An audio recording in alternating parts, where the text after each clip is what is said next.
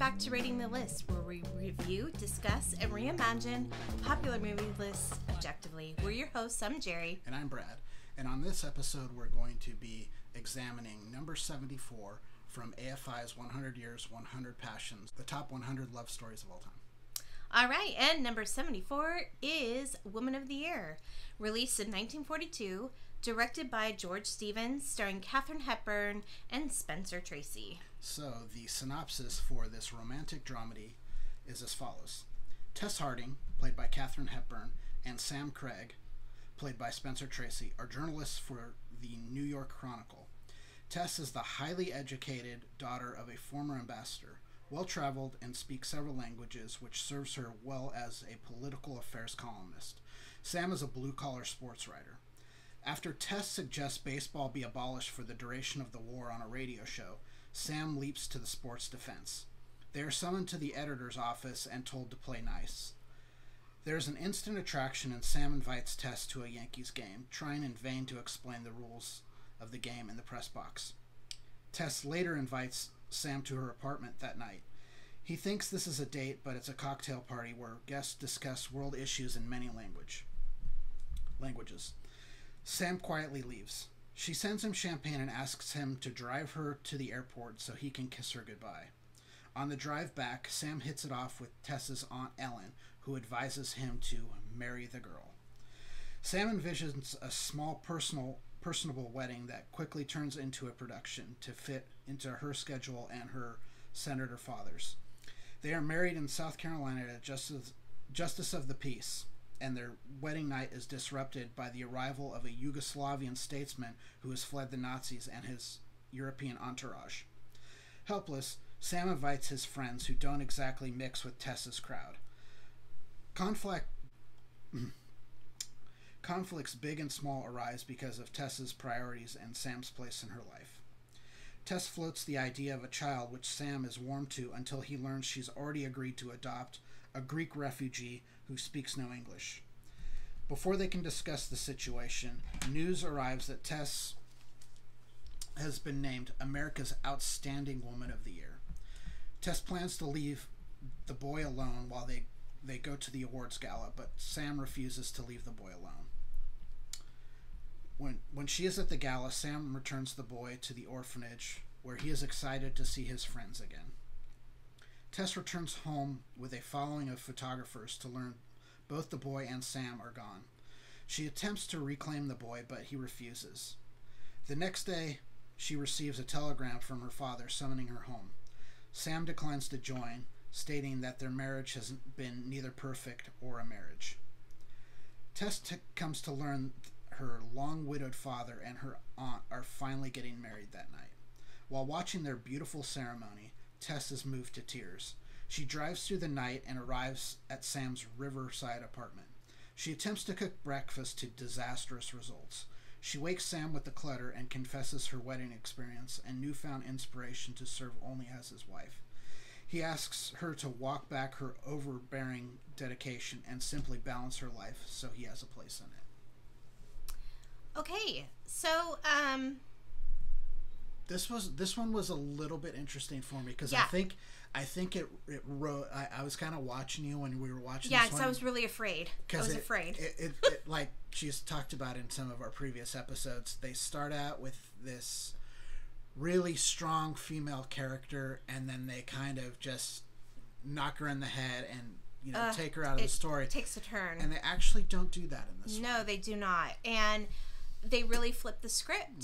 Mm-hmm. It's basically this very independent, strong woman who is very dedicated to her work, and she falls in love with this guy, and they're kind of similar in a way, and their job means a lot to them. However, she can't figure out how to weave him into her life she has no work-life balance. She has no work-life balance because she's an independent woman and is used to taking care of herself and used to doing what she wants to do all the time. So it's hard for her to get this guy into her life, and I think it can be pretty accurate. Like, I think women do struggle with that quite a bit. And I know a lot of younger women who they've done all the other stuff. They've got a career. They're educated. Yeah.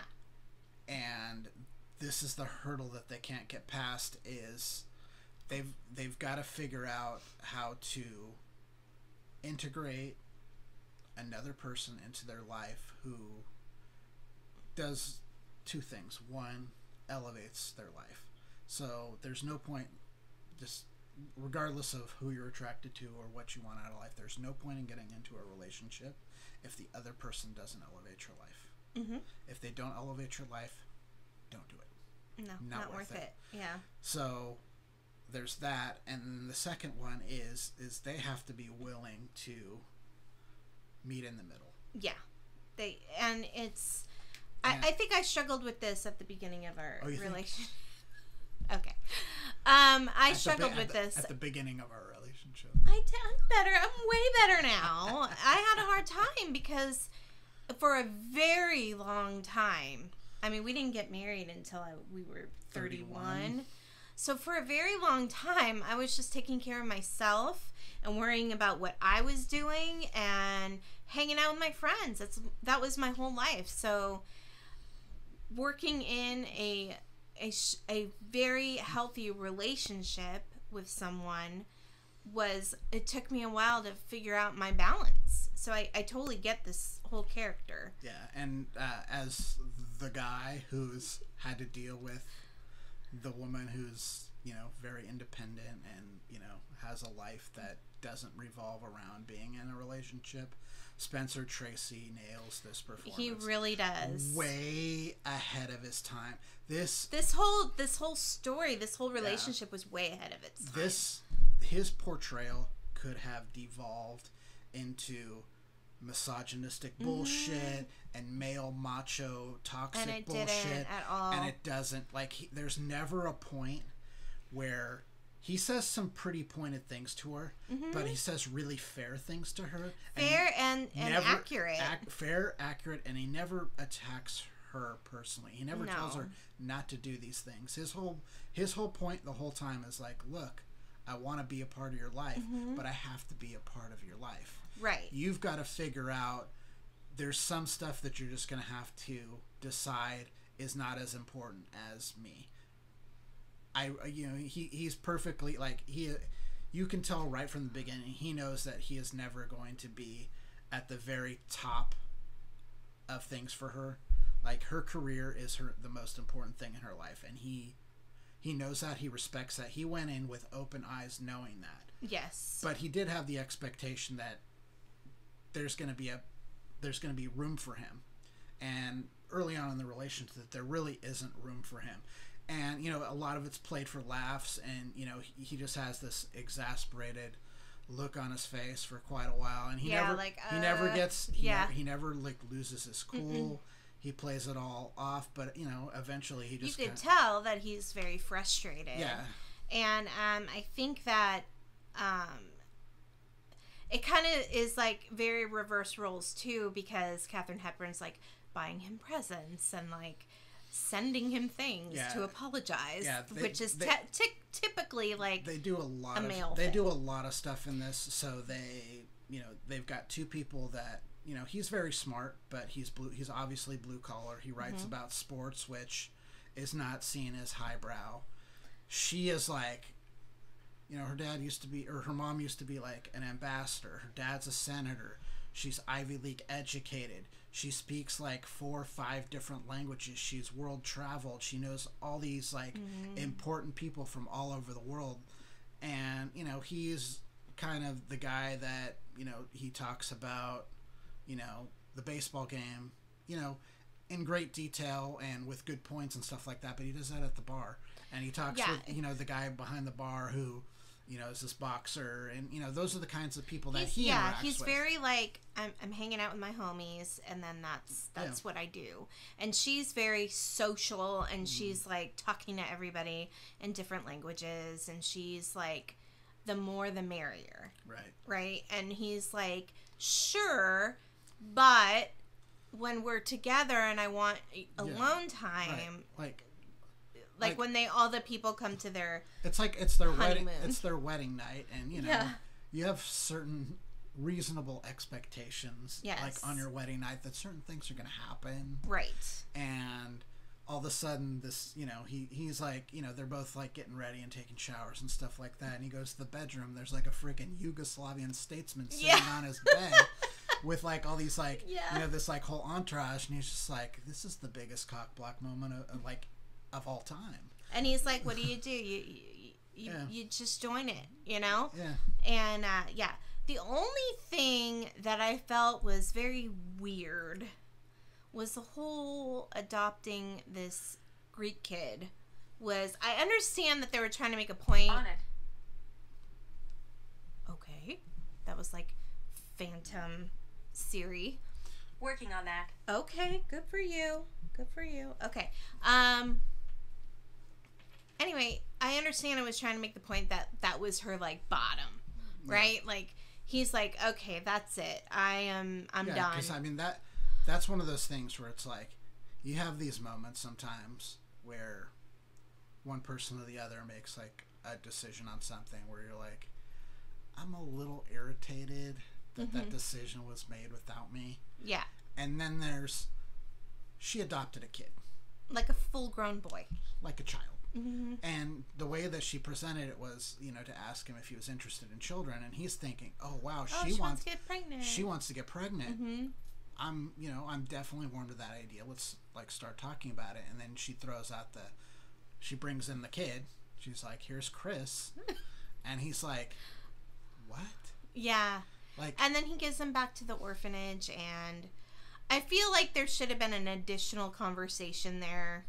Like, I just think that, that would have been... Well, I think the reason he brought the kid to the orphanage is he has decided that he's leaving the marriage. Right. And he knows that poor kid, there's no way that he survives without someone there. The kid doesn't speak any English. He is going to be left alone with the help at best. And it's like, there's no way that, like, she is going to be... Like, if she can't be around for a grown man who's her husband, she is not going to be there for a child. Well, I feel like that whole little snippet of storyline was really unresolved. I feel like they should have had a conversation or something. Well, they were going to, remember? And then she got the call that she's, been named, Outstanding Woman of the Year. Yeah, that's and true. Then, all the details of the gala. And she's like, oh, we got to go to the gala. And he's like, we can't go to the gala. We've got this kid now. What are we going to do with him? Well, we're just going to leave the kid. And she's like, well, just leave him here alone. And he's like, no, I'm not leaving the kid alone. Mm-hmm. You don't leave this child alone. He can't speak English. He's like 7 or 8 years old. He can't be by himself yet. Can you imagine what kind of collateral that is, though, in the rest of your marriage? Where, like, she's, like, arguing with him, and he's like, hey, remember that time you brought the kid home? Yeah. Yeah. When you... That's like the... in case of emergency, break glass. Yeah. He's like, hey, remember that time you adopt a kid without letting me know? Yeah. Remember that? Remember Chris? Remember Chris? That Greek kid you adopted didn't tell me about it. You remember that? Yeah. Oh my God. I remember that. Anyway, so it was a good movie. One of the fun facts that I learned while watching this movie was, I guess Spencer Tracy was a huge alcoholic. Oh, he was a massive alcoholic.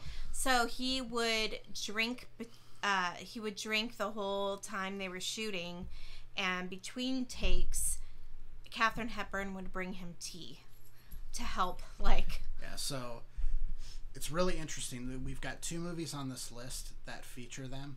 Yeah. So this is the one where they met, and you can see it on screen. You can see them falling in love on screen. Their chemistry is insane. Yeah.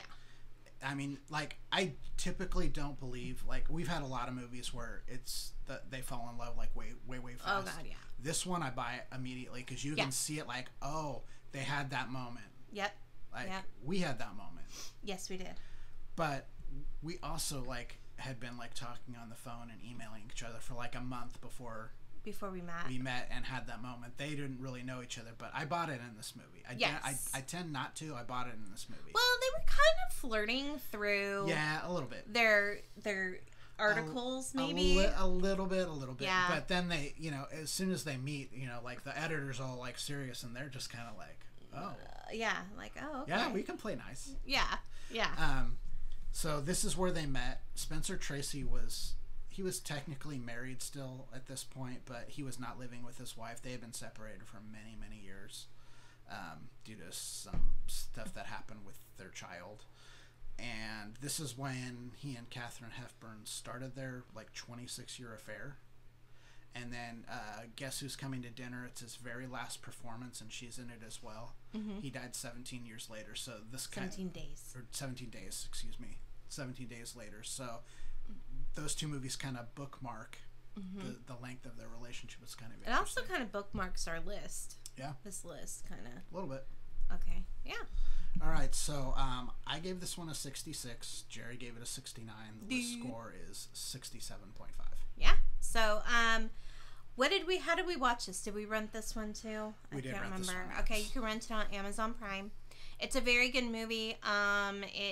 It kept my interest the whole time. Kind of ahead of its time. It really is. They really, I was so scared at the end that they were going to be like, okay, I'm going to be barefoot and pregnant now, and forget my career. I was so scared that was going to happen, but it didn't at all. And it was actually, he did the thing that you should do when you're in that position. It's like, look, I don't want you to give this up. I just want to be a piece of it. Yep. Yeah. So instead of going from one extreme where you're not paying attention to me to trying to be, Sally Homemaker, let's meet in the middle. Yes. Because your extremes don't work. Yep. Because one, I'm not a part of, and two, you can't even make frickin' coffee or pancakes. So let's meet in the middle and figure it out. Yeah. And I think it's a great message for anyone who's in a relationship. Yeah, it's really, really good. Highly recommend it. So if you've seen this movie and you want to let us know what you thought, please and comment, subscribe to our channel if you want to hear some really cool insights on some movies that maybe you haven't watched or haven't heard of. Please subscribe to our channel. If you want to email us, you can email us at ratingthelist@gmail.com. I think that's it. Yep. Okay, well, thanks for joining us. I'm Jerry. I'm Brad. And we'll see you later. Bye.